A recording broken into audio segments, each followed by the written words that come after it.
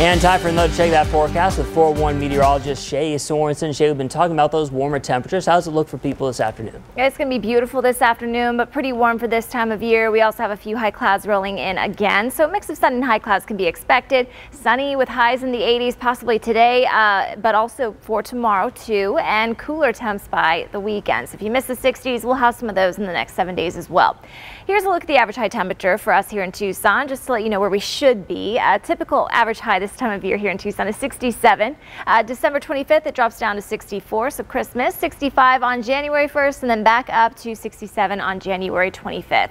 We're not going to be anywhere near that today or tomorrow. It's going to be very warm. Right now, we're already sitting at 78 at the airport, 71 on the west side. We're all in the 70s right now, so it feels very comfortable, but again, warm for this time of year.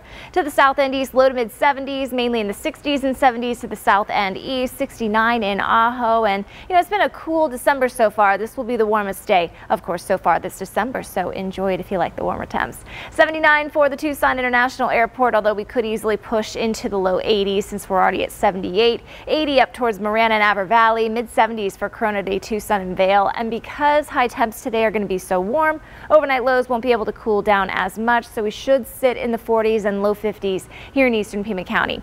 To the south and east, mainly in the 60s and 70s, 70s for Douglas, Tombstone, Benson and Safford, and then overnight tonight, places like Wilcox could drop down pretty close to freezing. Same thing for Benson, so you'll still want to protect those 4 Ps, but most spots staying pretty mild. Tracking clouds as well as we work our way towards 4 p.m. Few high clouds will roll through, and that could make for another colorful sunset, so have those cameras ready and send us those pictures.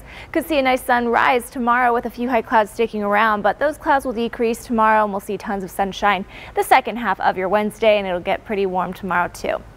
High pressure is taking over. This is what is warming us up. As we work our way towards the weekend, though, that will head eastward and will weaken. And then we have an area of low pressure passing by to the north. So we're expecting a little bit of a breeze on Friday and some cooler temperatures. But those two things will be the impacts. No rain, no snow with this system. That will all stay well to the north.